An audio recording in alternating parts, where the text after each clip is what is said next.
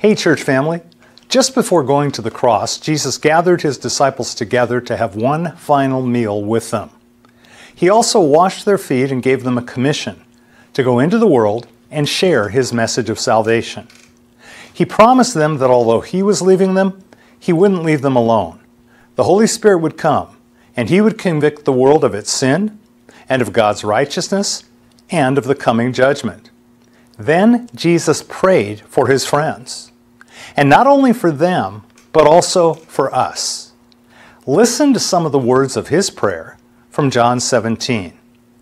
Speaking to his heavenly Father, he said, "I am praying not only for these disciples, but also for all who will ever believe in me through their message. I pray that they will all be one, just as you and I are one, as you are in me, Father, and I am in you. And may they be in us, so that the world will believe that you sent me."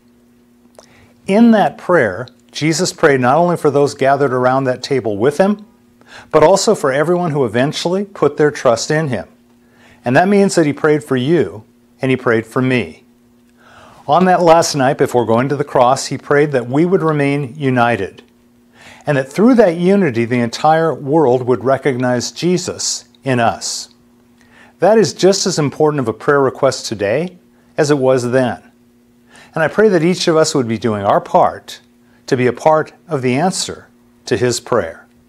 Amen.